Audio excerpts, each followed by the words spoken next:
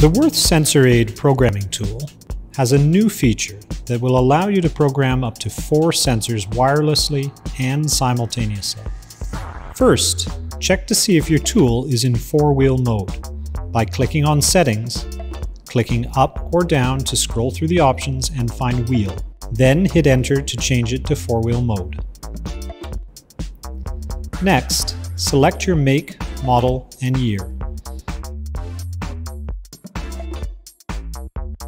Choose New Sensor and Program Blank Sensor. You can choose between in-cradle or wireless programming.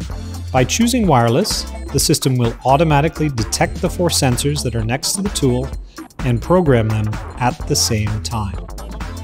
Once programming begins, you can see that it has detected the 4 sensors and its progress by the indicating bar. When programming is done, it will beep twice and display the 4 unique ID codes for the sensors.